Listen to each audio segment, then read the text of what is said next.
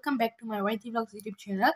So நம்ம வந்து ஏற்கனவே வந்து நான் சொல்லியிருந்தேன் ஸ்டடி சம்மந்தமான வந்து நான் வந்து வீடியோ வந்து இதுக்கப்புறம் வந்து ஃபர்ஸ்ட் பார்ட்லேயே சொல்லியிருப்பேன் 2-3 வீடியோஸ் வந்து ஸ்டடி சம்மந்தமாகவே வரும். ஸோ அது வந்து பார்ட்டாக ஆக்கிடுவேன் அப்படின்னு, பார்ட் 1 பார்ட் 2 பார்ட் 3 அந்த மாதிரி ஆக்கிடுவேன் அப்படின்னு. ஸோ வந்து நான் வந்து ஏற்கனவே இந்த பார்ட் 1 போட்டேன், ஹவு டு ஸ்டடியில் வந்து 9 டிப்ஸ் சொல்லியிருப்பேன். பார்ட் 2ல் வந்து how to stop sleep when ஸ்டடிங்கில் வந்து பார்ட் 2ல வந்து 7 டிப்ஸ் நான் வந்து ஏற்கனவே சொல்லியிருப்பேன். ஸோ வந்து இப்போ வந்து நம்ம வந்து பார்ட் 3 பார்க்க போகிறோம். ஸோ பார்ட் 3 வந்து டாபிக் என்னென்னு பார்த்தீங்கன்னாக்கா how to prepare for exam. ஓகேவா, how to prepare for exam. So வந்து நார்மலாக வந்து எக்ஸாமுக்கு வந்து நம்ம வந்து நார்மலாக ஸ்டடி டிப்ஸே பார்க்க மாட்டோம், ஹவு டு ஸ்டடி டிப்ஸே பார்க்க மாட்டோம்.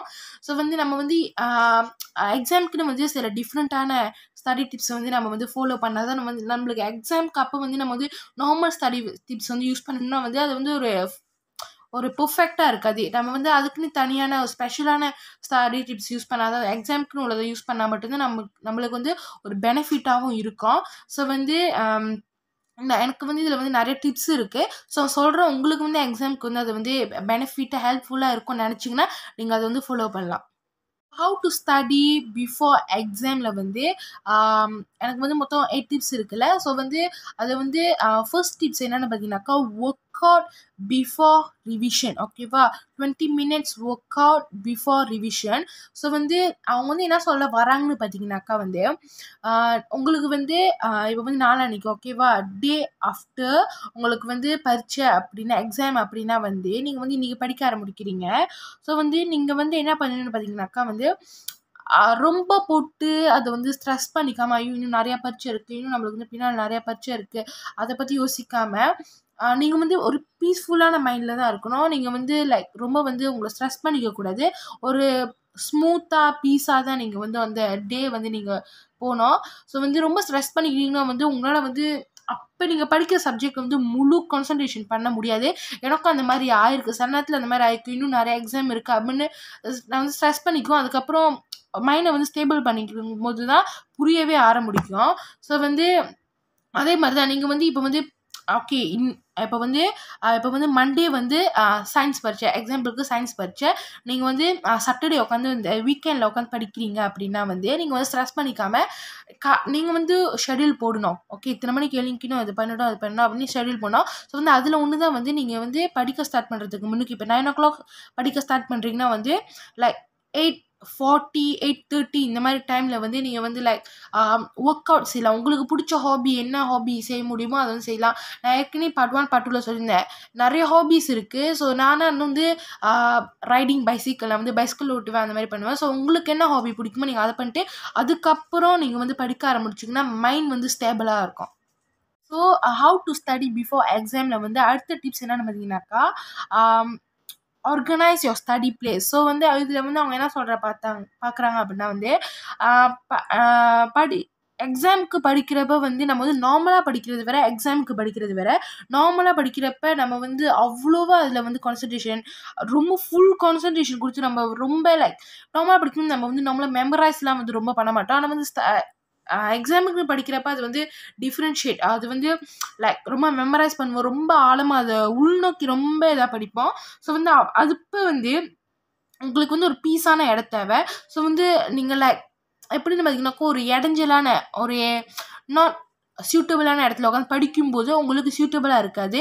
ஸோ வந்து உங்கள் ஹோமில், உங்களோட வீட்டில் உங்களுக்கு எந்த பிளேஸ் வந்து சூட்டபிளாக இருக்கும்னு நீங்கள் வந்து வந்து பார்க்கணும். ஓகேவா, வந்து அதை பார்த்துட்டு அதுக்கப்புறம் அந்த இடத்துல போய் உட்காந்து படிக்கிறப்போ உங்களுக்கு அது ஓகேவா இல்லை இடம் மாற்றணுமா அப்படின்னு நீங்கள் வந்து சேஞ்ச் பண்ணி பார்த்து எந்த இடம் உங்களுக்கு சூட்டபிளாக இருக்கோ கடைசியாக அந்த இடத்த நீங்கள் வந்து பெர்மனன்ட் ஆக்கிட்டு அதுக்கப்புறம் நீங்கள் வந்து அங்கேயே உட்காந்து அதுக்கப்புறம் வந்து நீங்கள் என்ன படிக்கிறதாலோ, எக்ஸாமுக்கு படிக்கிறதாலோ இல்லை நார்மலாக படிக்கிறதாவோ அந்த இடத்த நீங்கள் வந்து சூஸ் பண்ணிக்கலாம்.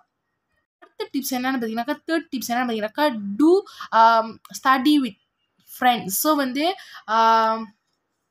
இவங்க என்ன சொல்கிறாங்க பார்த்தீங்கன்னாக்கா குரூப் ஸ்டடி பண்ண சொல்கிறாங்க, ஃப்ரெண்ட்ஸோட குரூப் ஸ்டடி பண்ண சொல்கிறாங்க. ஆனால் வந்து நான் ஏற்கனவே சொல்லியிருக்கேன், எனக்கு வந்து நார்மலாக வந்து குரூப் ஸ்டடிஸ் பிடிக்காது. நான் வந்து லூனா படிக்கிறத நான் வந்து விரும்புவேன். ஸோ வந்து சில பேருக்கு ஓகேவா, ஸ்டூடெண்ட்ஸ்க்கு வந்து குரூப் ஸ்டடீஸ் பிடிக்கும். சம் ஸ்டூடெண்ட்ஸ்க்கு வந்து 2 டைப்ஸ் இருக்குல்ல. சம் ஸ்டூடெண்ட்ஸ்க்கு குரூப் ஸ்டடீஸ், சம் ஸ்டூடெண்ட்க்கு வந்து ஒலூனா படிக்க பிடிக்கும். ஸோ அதில் வந்து எனக்கு வந்து ஒலூனா படிக்கிறது பிடிக்கும்.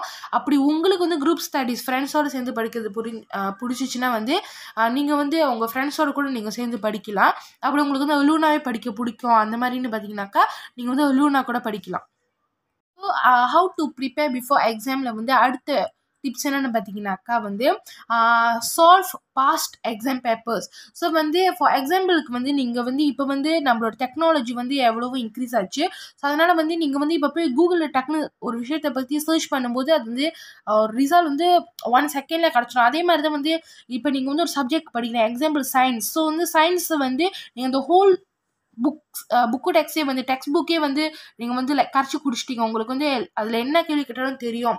அப்படி நீங்கள் வந்து எக்ஸாமுக்கு நாளைக்கு எக்ஸாம்னா நீங்கள் வந்து ஃபுல் ரெடி ஆகிட்டீங்க. என்னால் வந்து என்ன கொஸ்டின் கேட்க முடிஞ்சாலும் ஆன்சர் பண்ண முடியும். ஆனால் வந்து எனக்கு வந்து எனக்கு அதுக்கு முன்னுக்கே வந்து எனக்கு வந்து ஒரு எக்ஸாம் பேப்பர் மாதிரி செய்யணும், அதில் பார்க்கணும் என்னால் வந்து உண்மையிலே ஆன்சர் பண்ண முடியுதா இல்லையா, எனக்கு வந்து எந்த அளவுக்கு நான் படித்தது புரிஞ்சிருக்கு அப்படின்னு பார்க்கணுன்னா நீங்கள் வந்து தாராளமாக வந்து கூகுளில் போய் சர்ச் பண்ணும்போது, நானே இந்த மாதிரி சர்ச் பண்ணியிருக்கேன். நானும் இந்த மாதிரி நிறைய பேப்பர் செஞ்சு என்னால் வந்து ஆன்சர் பண்ண முடிஞ்சிருக்கா இல்லையா அப்படின்றத வந்து நான் வந்து பார்த்துருக்கேன். ஸோ அது வந்து என்னோடய எக்ஸாமுக்கு ஹெல்ப்பாக இருந்திருக்கு.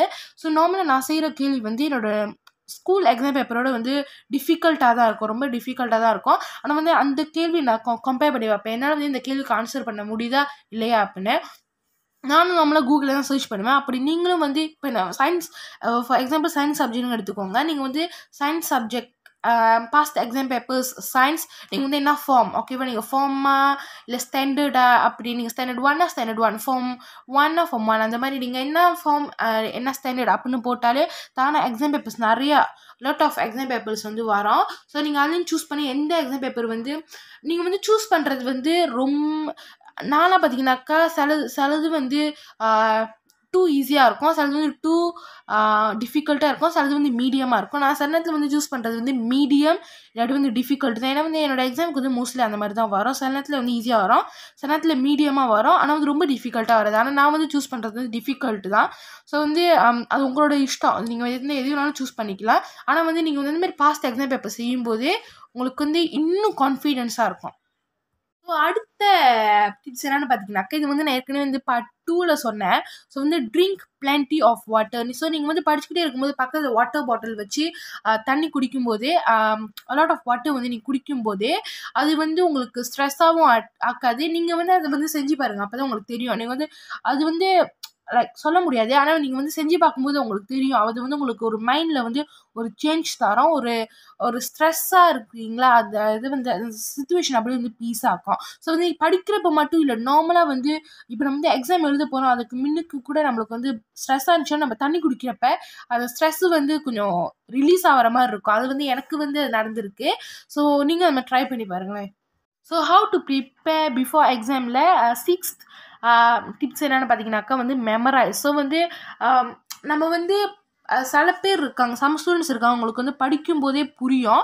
அவங்க வந்து அந்த புரிஞ்சதை வந்து டக்குன்னு வந்து கொஸ்டினை கேட்கும்போது டக்குன்னு எழுத முடியும். HSL மெமரைஸ் பண்ணனாலே எழுத முடியும். சம் ஸ்டூடெண்ட்ஸ் இருக்காங்க, அவங்களுக்கு வந்து படிக்கும்போது புரியும், ஆனால் வந்து கொஸ்டின் கேட்குறப்ப அவங்களுக்கு வந்து அது அந்த ஆன்சர் தெரியும், ஆனால் எப்படி எழுதுறதுன்னு தெரியாது, அக்யூரேட்டாக எப்படி எழுதுறதுன்னு தெரியாது.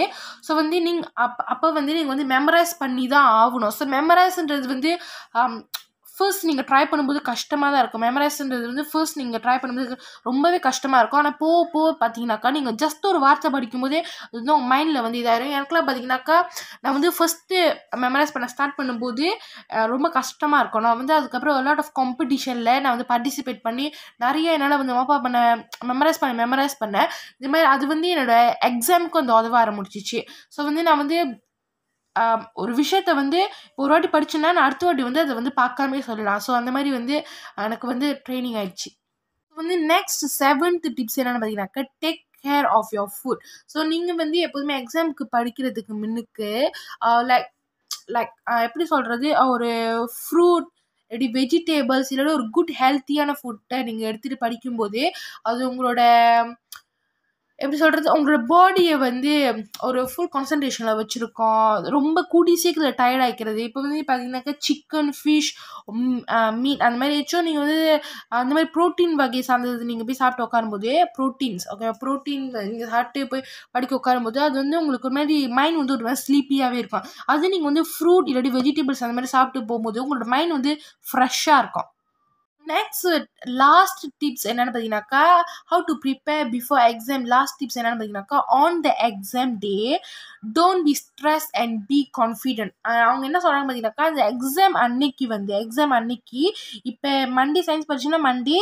ஸோ வந்து நீங்கள் வந்து காலையில் எழுந்தோடனே வந்து நீங்கள் வந்து லைக் நம்மளால முடியுமா, நம்மளால அந்த கொஸ்டின்ஸ்க்கு ஆன்சர் பண்ண முடியுமான்னு சில பேர் இல்லை, மோஸ்ட் ஆஃப் த ஸ்டூடெண்ட்ஸ் எல்லா ஸ்டூடெண்ட்ஸுக்கும் மனசுக்குள்ள அந்த 1% அந்த பயம் இருக்கும். அது நம்ம வந்து எல்லாத்தையுமே படிச்சுட்டோமா அப்படின்ற ஒரு பயம் கண்டிப்பாக இருக்கும். ஸோ வந்து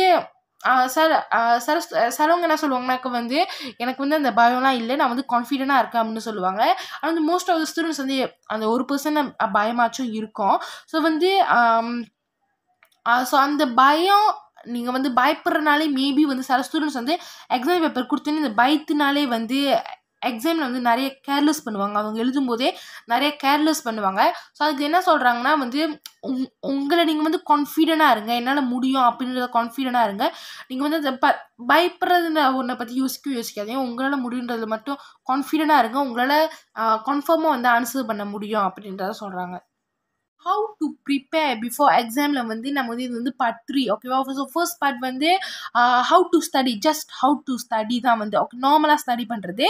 செகண்ட் வந்து கொஞ்சம் டிஃப்ரெண்ட்டாக வந்து how to studyலே how do we stop sleep when study, and third ஓகேவா பார்ட் 3ல வந்து என்னென்னு பார்த்தீங்கன்னாக்கா how to prepare before exam. So இது மூணுமே வந்து ஸ்டடி பற்றி தான். ஆனால் வந்து ஸ்டடீஸ்லேயே வந்து வெரைட்டி டிஃப்ரெண்ட்டான டாபிக் தான் இது எல்லாமே.